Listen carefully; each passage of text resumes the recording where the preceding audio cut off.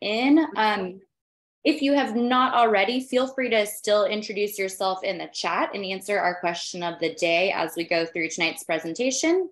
Thank you for joining us tonight. My name is Casey. I'm one of the program organizers for UX and ATX. And if you don't know, UX and ATX is a community of designers, not only in Austin, but all across the country. So thank you for tuning in wherever you might be joining us from.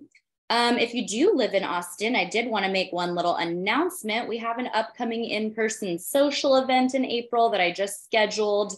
We did one in January at Armadillo Den, and it was such a hit. It's so nice to get together in person after, things were in lockdown for so long. So if you do want to come socialize with us, that is going to be on April 28th from 5 to 7 at Central Machine Works. So check out on Meetup. I just made the invitation today. We're also going to have another learning event on the 27th. I have not made the meetup for that yet, but mark your calendars for those 2 days, the 27th and 28th of April. So let me introduce our speaker for tonight. Oh, and by the way, you already noticed the recording started. If that is not okay with you, you might want to bounce now, but feel free to leave your camera off. That's totally fine too. You're always welcome to ask questions in the chat. Our speaker tonight is Stephanie Sansoucie, also known as Coach Steph, and she is a national board certified health and wellness coach and the founder of Thrive Department, which is an executive coaching provider designed to promote growth, confidence, and self-mastery among creative leaders.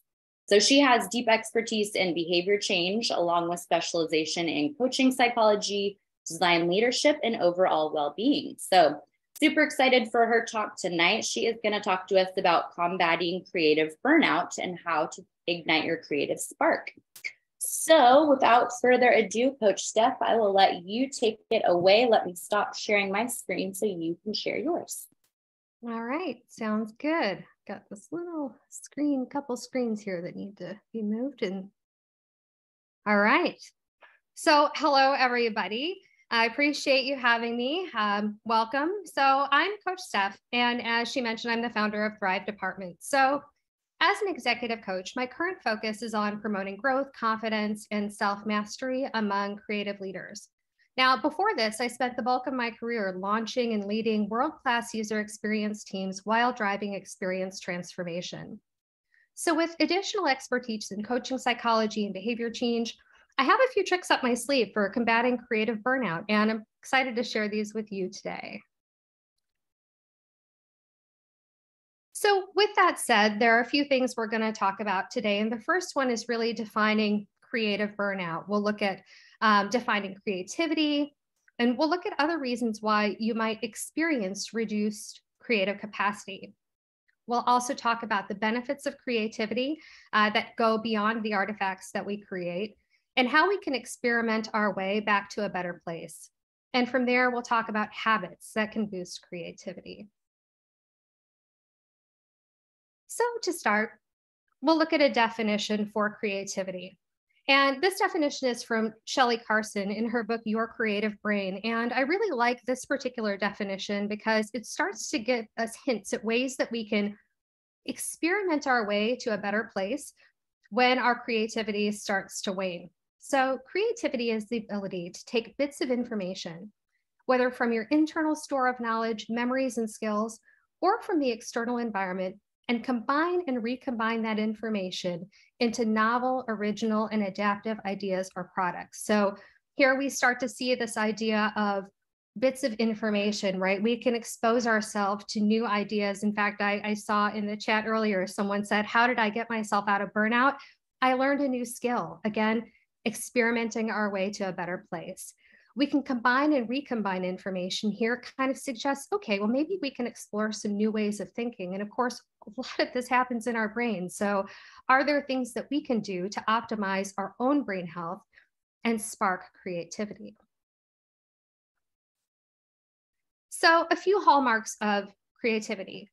The first here is divergent. It's divergent thinking. This is where we're getting into things like possibilities, novelty, complexity, perspectives, diversity of thought, and unusual associations. From there, we see ideational fluency. So what do we mean by this? Finding a large number of potential solutions to a creative problem. The greater the number of ideas we have, increases the chances that we're going to have a higher number of quality ideas. It's non-judgmental. We're not censoring here. We're not filtering our thinking. We're suspending our judgment. We want to be playful here. We don't want to push. We don't want to control. Those are the sorts of things that tend to squelch our creativity. So again, being playful is just one more hallmark that we're in the right place. And then it's imaginative. So we've got an open sky. We're dreaming, we're envisioning, we're asking questions like, what if? So with that said, we should talk about then now, what is creative burnout? Creative burnout is a state of physical and emotional exhaustion around creative work. And that last three words there is really the differentiator between creative burnout and classic broad burnout. So creative burnout shows up around creative work. And so here are a couple of hallmarks that we tend to find when we're reaching something along the lines of creative burnout. So, we're approaching our creative work and we feel like our gas tank is empty. Our resources for creativity tend to feel depleted. Our spark dwindles. We start to feel stuck. We start to question what we're doing here and if we really have what it takes to be creative. And what's interesting here is, just a couple slides ago, we looked at these hallmarks of creativity and we think about the typical kind of corporate workplace. There are a lot of workplace factors that actually work against us when it comes to creativity. We talked about the importance of playfulness as a hallmark of creativity, and having it be kind of open and suspending judgment. Well, in the workplace, sometimes our creative work gets judged. We do have to have peer reviews. We do have stakeholders. We do have things that need to get out the door, and judgment is a natural part of that process. Most of us have supervisors, and supervision, and especially when we get into micromanagement, can sometimes make it more difficult to be creative. When we look at motivational factors, in the workplace, it's primarily driven around extrinsic motivators. Maybe it's tied to salaries, bonuses, raises, things of this nature. But again, it's on us to bring those intrinsic motivators to the party, because it's those intrinsic motivators that are really going to get us to our best creative selves. And interestingly enough, when we think about the UX process, so to speak, there is a bit of a linear connotation to that. And in some organizations, it's incredibly linear. And yet when we think about creativity, again, it's very divergent in its nature. It is not linear. It is the opposite of linear. And so if our linear processes don't include enough space for that divergent thinking in play, it can be difficult to maintain our creativity. And then the last call out here I want to make is a lot of these workplace environments are very artificial in their nature. Artificial environments, think of your typical cubicle farm, ne'er a plant to be found. And yet we found that natural environments tend to promote creativity.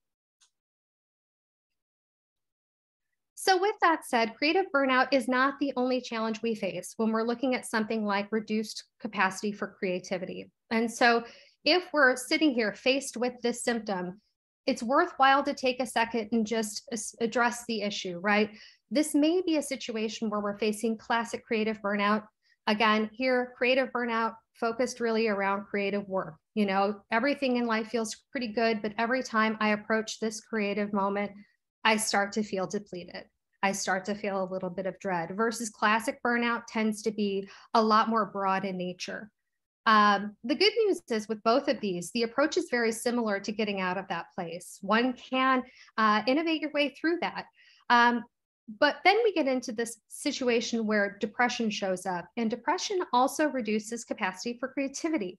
And so if you are in a situation where you're really not sure where you sit, and there's a chance here that maybe this is crossing the line from creative burnout to burnout into depression, there actually is a test that you can take to get a sense of where you stack up. And that is called Beck's Depression Inventory, BECK''S. And if you Google it, you'll find a couple of examples, but that's one way to get a sense of where you're at. And if you find that your score suggests that actually you're moving in the direction of depression, this is a good place where coaching probably isn't the right answer, but getting help from a physician or a therapist could be a benefit.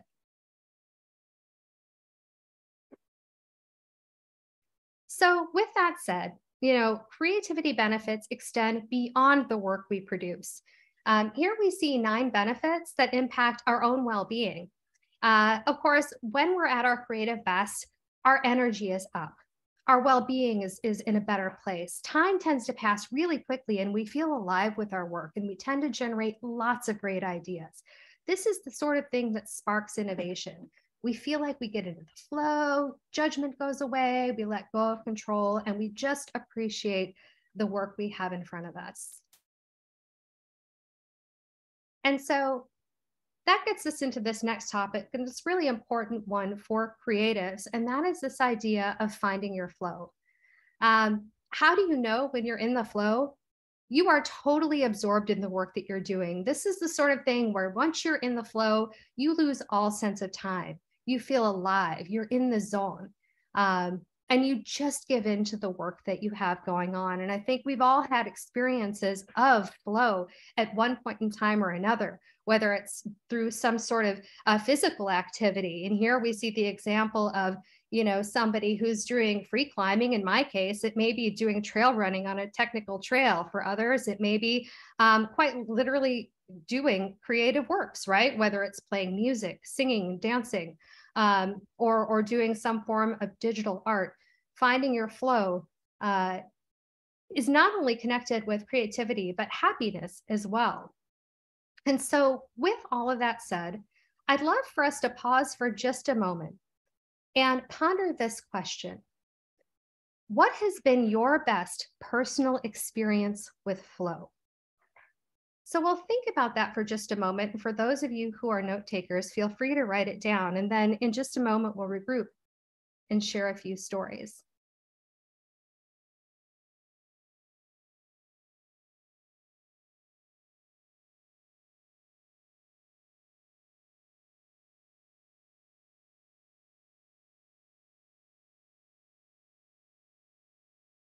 Okay. So I'd love to have a volunteer here. So tell us about a time when you've experienced flow. What has been your best personal experience with flow? Go ahead and raise your hand and Casey will pick somebody and we'll share experiences. Awesome. Okay, let's go with Rachel Sykes. Hey. Hi, Rachel. I can turn on my video, or if that even matters. I look like Garbaggio, so maybe it's not a good idea. I don't know. It's the same face. Anyways. Yeah. So Rachel, tell us about a time when you've experienced flow. Again, a time where you felt fully alive and fully engaged. Yeah. So there's a couple different times. So in an example with like just creating in general, a time when I experienced flow was when I had to paint this apple for an art class, and I just kind of became very obsessive, but I also have ADHD, so I got into hyperfocus mode. And so I had a lot of creative flow in that moment. And when I got done with it, people couldn't tell whether it was a picture or a painting. But like in my work, a time when I experienced flow was just having to come up with an idea for a campaign to drive adoption for end users. And my brain just immediately went to like connecting all the dots. And then I landed on, well, our product helps people be ready for any situation. So be ready is what it is. And then I took that and I was like, it could be done this way and that way and this way and that way and this way and that way. And so yeah. So, let's just take this story since it's sort of the one that we landed on, right? So when you think about the challenge that was in front of you, how would you describe that? Are you talking about for in the work scenario? Sure. Yeah. Since that's the last one we spoke about. So in the work scenario, the problem in front of us was like I apologize for using the word like that was a filler word. The problem in front of us was that we were challenged with the fact that people didn't know enough about what our product did or how it benefited their life. And so communicating that to the end user was the biggest, like, I had to bridge that gap and then think about how can I make it sticky? How can I show them? How do I show them without saying it, but I still tell them, how it benefits their life. I highlight on how it benefits their life. And then I just like created all these little maps of different things and different words that popped up in my head. And I landed on be ready because it can apply to so many situations, like be ready for the anniversary, be ready for the birthday, be ready for the unexpected, be ready, and so that's how I came to that conclusion. But that's just kind of like my brain going all over the place. Yeah. So when I think about this particular challenge, it's an interesting one, right? And it's one that really does lend itself well to flow. You've got a complex challenge. You have lots of different variables at play here, but it sounds like it really used a lot of the skills that you bring to the table to bridge that gap. Yeah. All right. Rachel, thank you so much for sharing your story. Is there anyone else who wants to share a story? We did have one more hand raised. I think it was Michelle. If you're still interested, yeah, feel free to come off mute. Sure, thank you. Hi, Michelle. So tell us about a time when you experienced flow. Okay, well, since I'm also a painter, so I'll skip that one. But also as a musician and singer-songwriter, I experienced flow by playing patterns repetitively to, I guess, drop into flow. So there's something very charming, I guess, to my mind by doing that. And then through breathing in that process altogether, I'll allow my fingers to just kind of play around with different chords and different patterns within the chords. And then suddenly I'll find a simple, unique melody that I've never played before. And then that will kind of draw out the words to the song. That's kind of the process that I experience. So for me, there's something about, at least musically, simple patterns of repetition to kind of like get me really into the present moment, and then breathing and then just allowing myself to just play. So that's the process that I experience. Yeah, that's really interesting because it's a case where you're warming up to get into the flow. And so there's something about these repetitive patterns, and our bodies love patterns, by the way. I don't know if people are familiar with the idea of box breathing to calm our nerves, but there's something about patterns that our bodies love. Mm-hmm. And it's no surprise to see that kind of helps you get into a mindset, because as you talk about these unique melodies that you're creating through a few different mediums at the same time, it sounds like this is really a whole body and mind engagement, mm-hmm. Which is incredibly complex and requires a lot of skill to create something that's fresh and new. Mm-hmm. Thanks for sharing your story, Michelle. Thank you. Okay, so we've heard a couple of stories about flow, and a couple of different commonalities showed up in flow. And I'm not really surprised, because there are certain hallmarks of flow that we tend to see. So this diagram that you see here is from the psychology of flow, the psychology of optimal experience.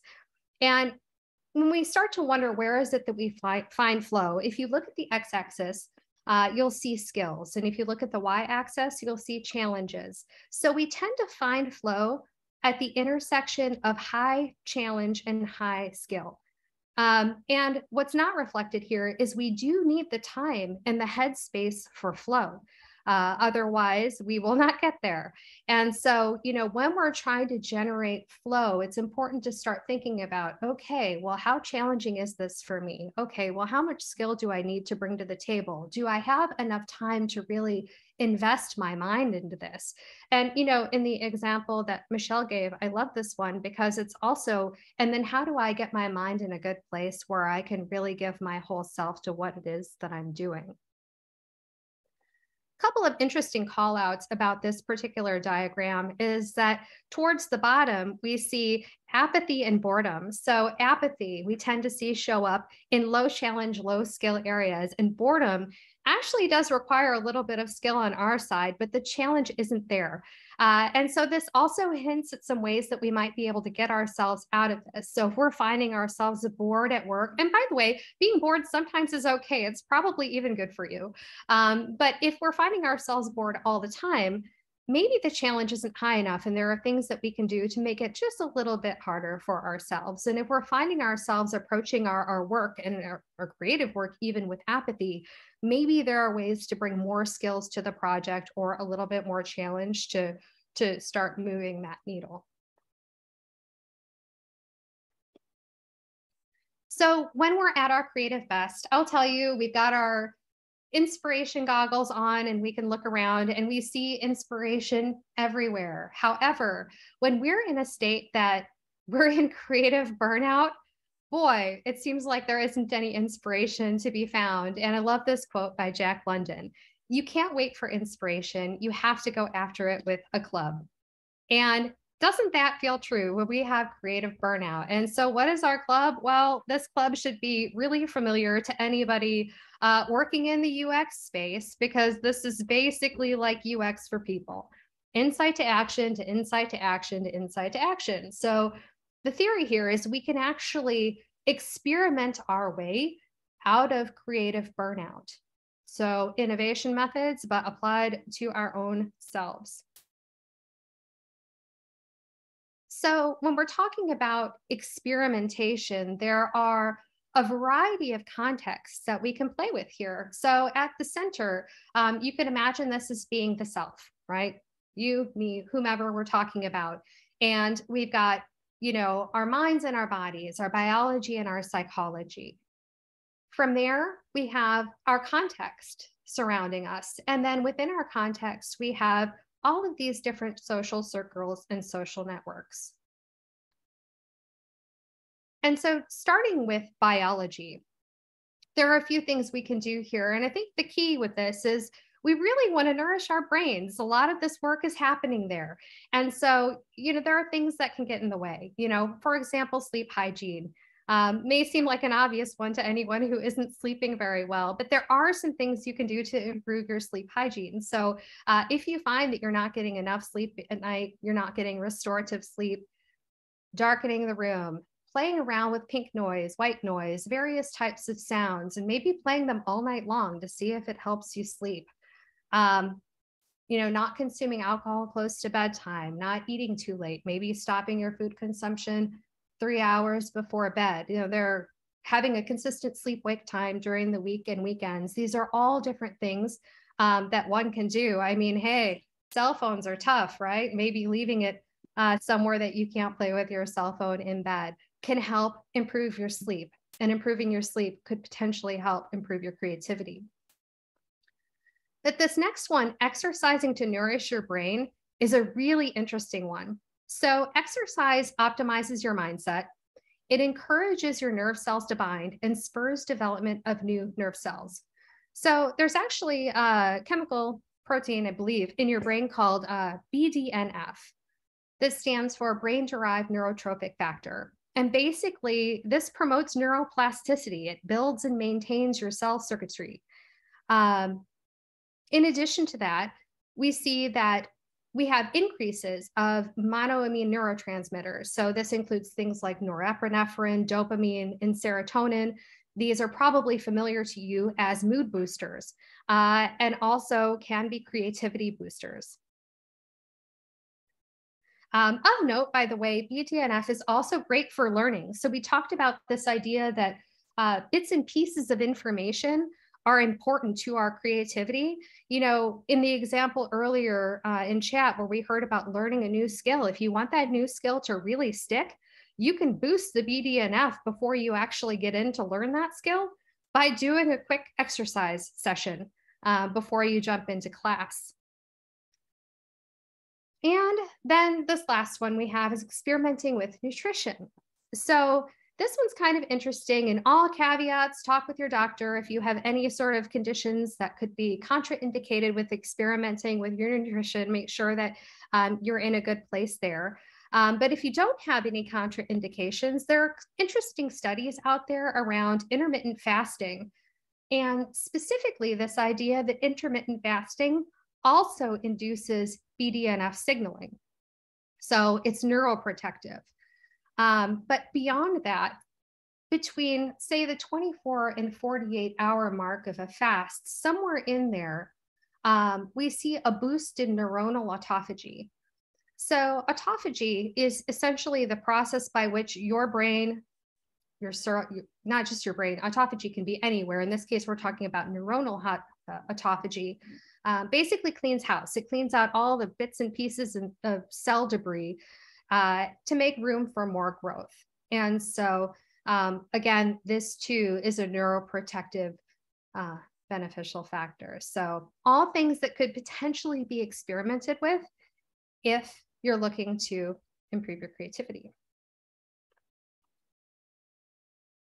So now we get into psychology. And, you know, this is where we get into this idea of there's something about the pattern that we talked about earlier with Michelle. So first and foremost, the call out here is taming frenzy. So what's frenzy? Frenzy is a case where like you're at work and you feel like your brain is going in a million different directions and you're overwhelmed and you're running from meeting to meeting and oh my gosh, what is going on? That's frenzy.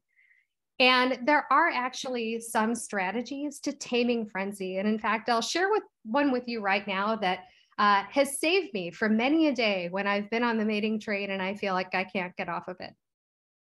So one technique for taming frenzy is called the STOP technique, S-T-O-P. It's an acronym, stands for stop, take a breath, observe, and proceed. So what are we doing here? Well, first and foremost, okay, let's say I'm running to a meeting in exactly 5 minutes and I'm still keyed up from the last one I was at and I want to start this next meeting fresh. I've got exactly 2 minutes before I have to hop on the Zoom call. I'm going to stop. I'm going to take a long, slow breath.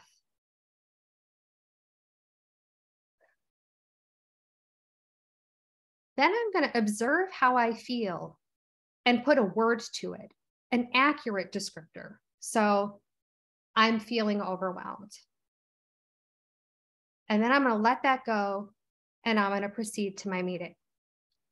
So the reason that it's important to put a word to it when you make that observation, and don't overthink it, we don't need to control it or judge ourselves or judge what happened in that last meeting. It's just literally observing how you feel with a word as it kind of takes it from our emotional centers, now pulls it into our frontal cortex so that we are no longer hijacked from that emotion we were feeling before we get into our next meeting. And so this is one quick way that you can go about potentially taming frenzy as you're running through your workday without necessarily taking lots of time. And it's an interesting thing to experiment with, especially if you're about to go in and try to do some creative work. So from there, we have fostering positive emotions. Funny thing about emotions is that negative emotions tend to stick like glue. You know, something rubs you wrong and it just bothers you the whole day. But when something good happens, it just kind of slips away like Teflon. And so what we want to do here is experiment with fostering the positive emotions, harvesting and helping to make them stick. We can do this in one way by just acknowledging and observing when it happens. Did we have a creative moment? Did we have a spark of inspiration? Did we have an epiphany? Was there an engagement that just felt good? acknowledge it and like savor that feeling. Do you want to savor the feeling? And even better, if it's something you can share with somebody else. These are the types of things that help those positive emotions stick. This is a great one, not just for helping with creative burnout, but classic burnout as well. On Tuesday of this week, the University of Essex released findings from a meta-analysis they conducted to identify the most effective creativity enhancement methods for adults. And these next three actually sit into that camp. One of the things they called out was complex training. And that gets to this next bullet point, which is stretching outside of your comfort zone. You know, we spend an awful lot of our day just sitting on like a comfortable couch or chair in a 72-degree room, kind of doing the same stuff day in and day out. And so it's important to really make that stretch. And complex training is one of many ways to do that. But hey, it can be other ways as well. It can be learning a new instrument. It could be doing some kind of physical activity, you know, I mean, maybe doing running at altitude or some other thing of this nature. And also potentially exposing yourself to different cultural environments, for example, that maybe you don't spend much time in day by day. Next, we have allow your mind to wander. And in that University of Essex study, they sort of lumped this into the idea of meditation and open thinking. You know, most of our days we spend focused on something productive all the time. And even when we're not productive, we're still kind of focused on something. We're focused on, you know, TikTok. We're focused on a Facebook feed. We're focused on YouTube. You know, or maybe even we're just focused on a conversation with a friend, which is great for you. But it's not necessarily the same as unfocused, unstructured time where you can really allow your mind to wander. And if you're afraid you're going to get bored, the good news is the brain doesn't love being bored all the time. And so eventually your mind will start to wander. And this is great for enhancing creativity. And then we have this idea of just taking a brain break. You know, again, we don't have to be doing something all the time. And we don't always have 30 minutes to allow our mind to wander. But in, you know, an 8 to 14 hour day of work, somewhere in there, you've got to stop or you wind up getting mental fatigue. And these brain breaks can really help with that, even if it's just 5 minutes to set everything down and have unfocused time. Maybe you could listen to music, maybe do nothing at all. Just take the break and allow your brain to rest. So our next tier here is social engagement. And this gets to that idea of exposing us to new ideas. So we can engage with others and hear their stories, hear their perspectives and ideas. You know, in the example of flow we heard earlier with Rachel, it started off with a gap in perspectives. And here too, we want to appreciate and understand those opposing perspectives. It's not always easy to do, but if we can appreciate them and understand them, the important part of this is it might actually spark creativity in a new way. And then we may want to consider cultural immersion. This could include things like exploring the arts, exploring language, customs, perspectives, food, landscapes, or even volunteerism. And this in particular was a call out by that University of Essex study as well. And finally, we can experiment with context. And one of the things we can do is schedule flow sessions. It takes time. And if we don't make time for it, oftentimes we just don't get to experience flow. And tremendous creativity can happen here, but also tremendous joy as well. And so make time for it, schedule time for it.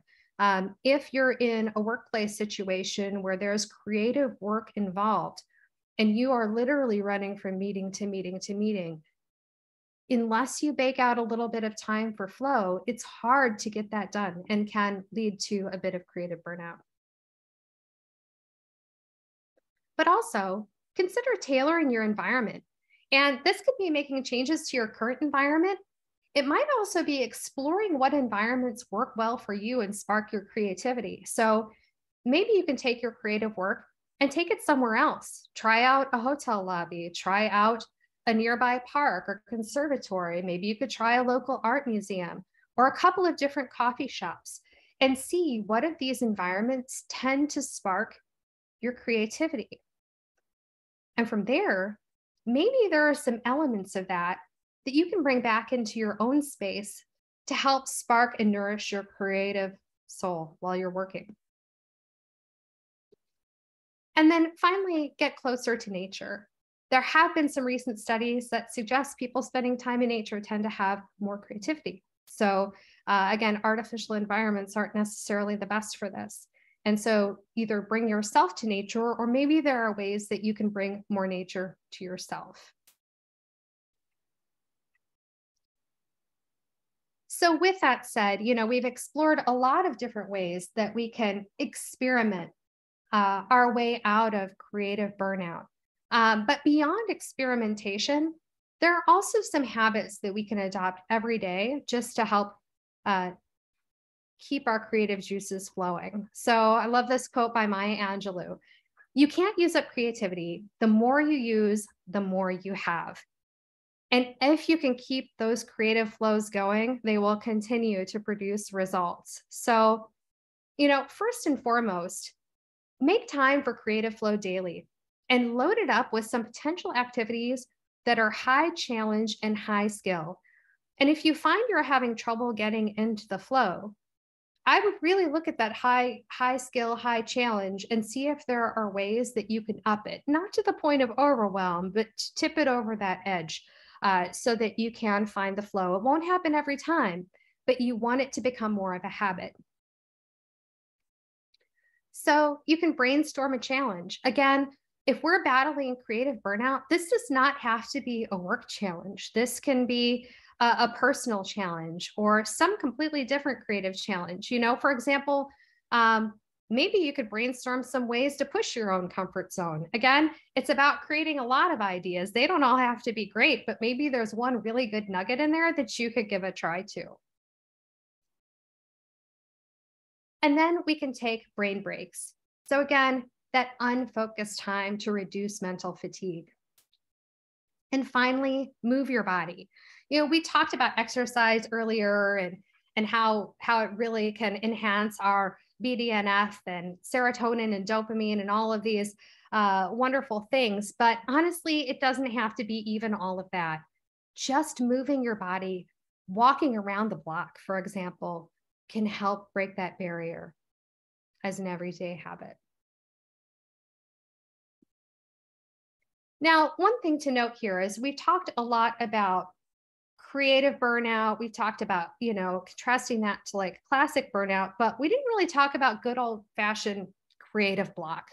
I would not put that in the same category as creative burnout, but is worth talking about. So if we run into a situation where we have creative block, maybe we can unblock ourselves by asking a few questions. And here's just a couple of examples of questions. And maybe some of you in the chat could put some additional questions you might ask if you're trying to get past a creative block. But what are 5 wild ideas? What would more creativity look like?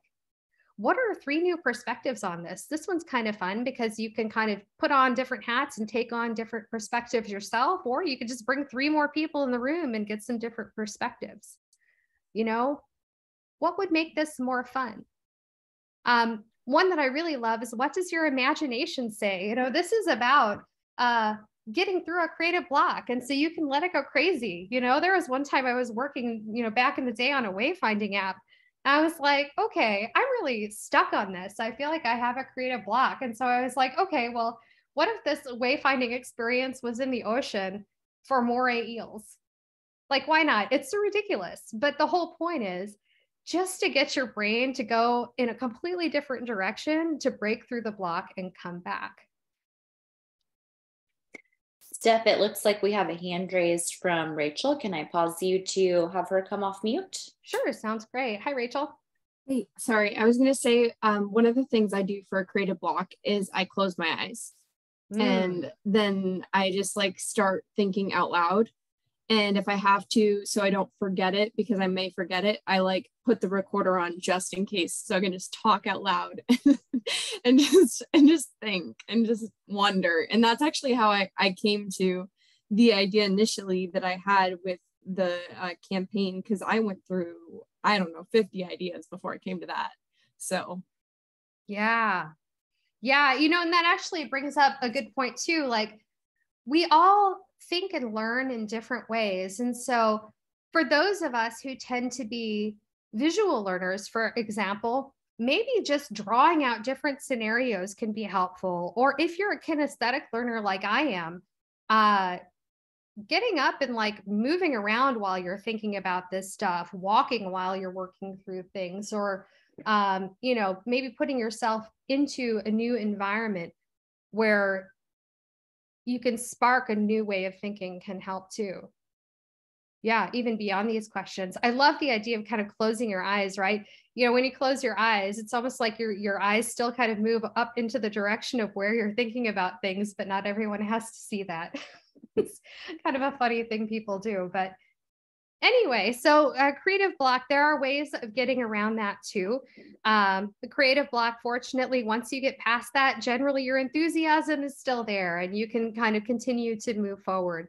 Creative burnout is something a little bit more pervasive and tends to cause a bit more dread when it comes to creative work. But I hope after today, you've seen a lot of different strategies that can be used for experimentation. Of course, one doesn't have to do them all at once. Try one at a time and see what works for you. So with that said, I also wanted to offer up an opportunity here. So if any of you have any opportunities or challenges where you feel like coaching could be helpful, or if you're feeling stuck at all on your path to achieving some goals that you've set out for yourself, I am actually offering $200 discount on our prepaid 3-month starter package to anyone who is part of UX and ATX between now and April 30th. Just make sure you mention that to me when we meet up. And there is a link here for you. And through this link, essentially what we would do is have a discovery call. And we could talk through the challenges that you have and see if coaching is the best way to address that. So with that said, that is all I have for today. Casey, did you see any questions in the chat that we should answer? I don't think I've seen any so far, but if you do have a question, now is the perfect time to either raise your hand or type it in the chat, and I'm happy to read those out loud for you. While we're waiting for some to come in, I would like to ask a question myself. So the whole BDNF thing is really interesting to me. And one thing I've just been really curious about lately is brain health and kind of how that plays into, getting into a good flow. So, okay, of course, exercise, we said, is kind of one of the main boosters of BDNF. Yeah, I have a book here on my wonderful shelf that you might love. Okay, yeah. I don't know if you've read this book, Spark, by Dr. John Rady and Eric Hagerman. But this particular book is all about exercise and brain health, and spends a lot of time getting into not only BDNF, but also some of the other factors at play, and addresses it in a lot of different contexts. It kind of goes beyond creativity and spends a lot of time talking about things like learning, but also like aging, hormonal changes, stress, this kind of stuff. It goes through a lot here, but if I wasn't sold on the benefits of exercise to brain health before this book, 100% sold me on it. Okay, awesome. Great to know. Writing that one down. Any other questions for Steph? And Cindy just linked that book in the chat. Yeah, I see that there. Thank you. I'm curious. Okay, another question for you that I have, Steph. Okay. Yeah. So one kind of trend that I'm seeing a lot out there too, kind of connected to the whole brain health thing, are like supplements, or what they're calling like functional mushrooms, things like lion's mane and cordyceps and all that kind of stuff. Yeah, adaptogens and nootropics and all that stuff. What is nootropics? Yeah, what's your take on all of that? Do you think that's like totally snake oil, or do you think that supplements out there like that could be really used to like spark creative juices? Yeah, it's interesting. And I guess like like legally, I'm not a dietitian or all, Totally, yeah. all of these things, but the science is actually pretty compelling around some of this stuff. And there is a lot of interesting research that's happening right now, going even beyond adaptogens, right? And into the realm of psychedelics. There's a lot of interesting stuff that's happening in this space.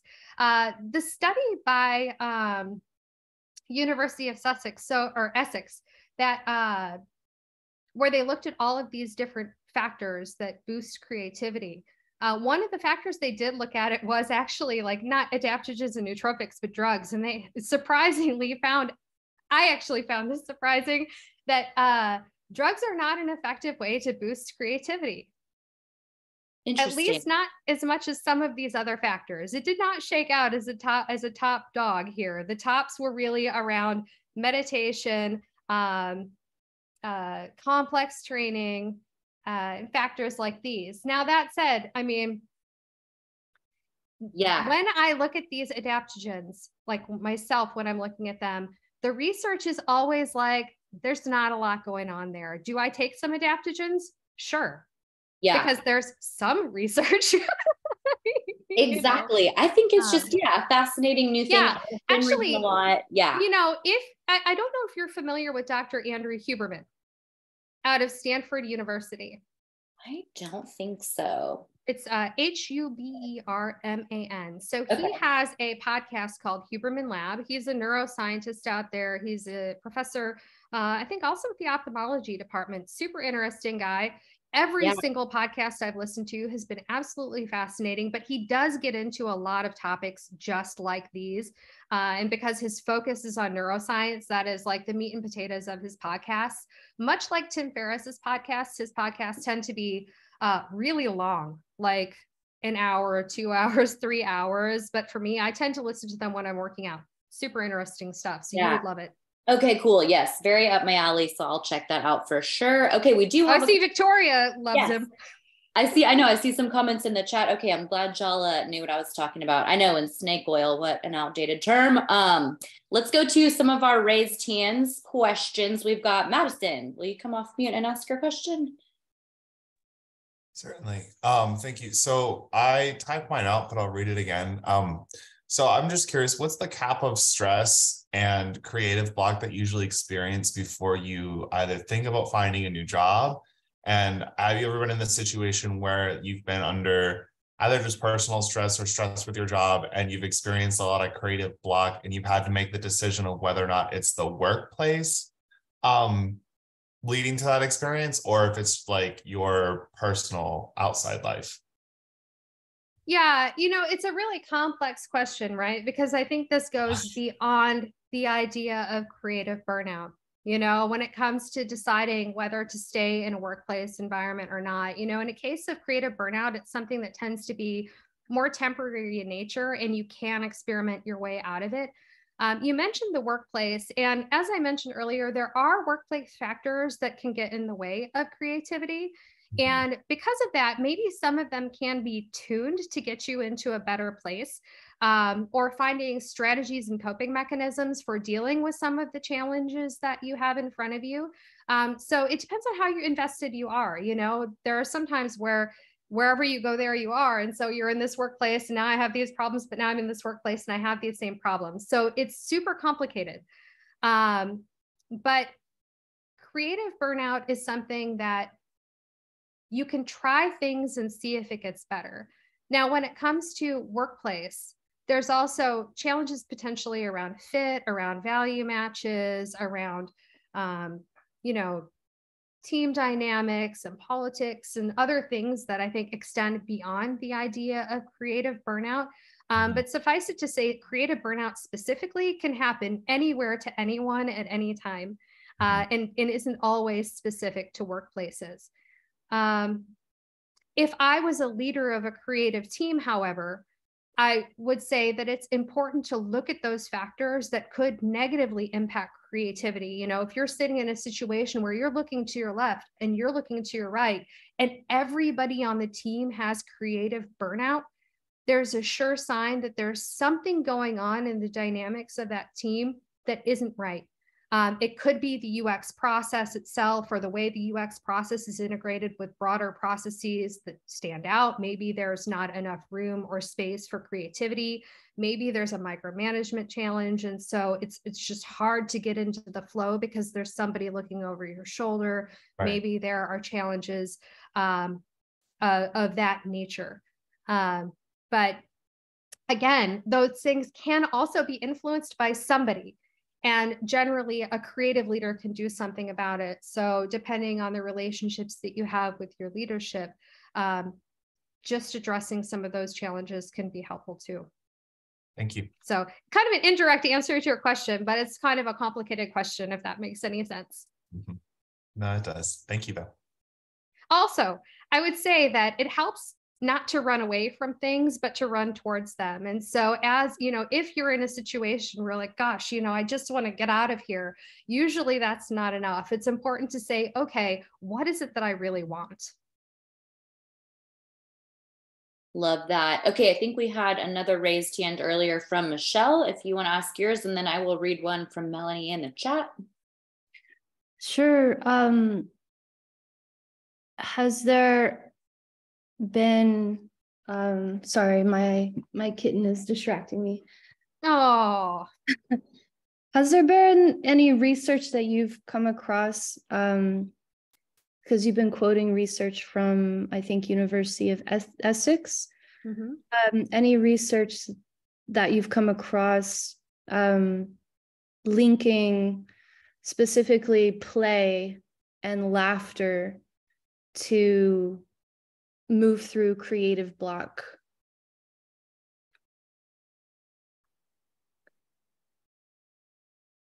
This is one of those things where I'm going to say, I bet there is, but I can't point you actually to a very specific body of research on this. I would have to go research it, but I am happy to grab a takeaway on it and share it back with the group. Because play and open thinking is such an important part of this, right? And our emotional states are an important part of this. But no, I can't think of a specific study actually that said that links laughter. Yeah, just getting together and just being playful and just laughing and yeah, I mean, there are some studies that link play and creativity.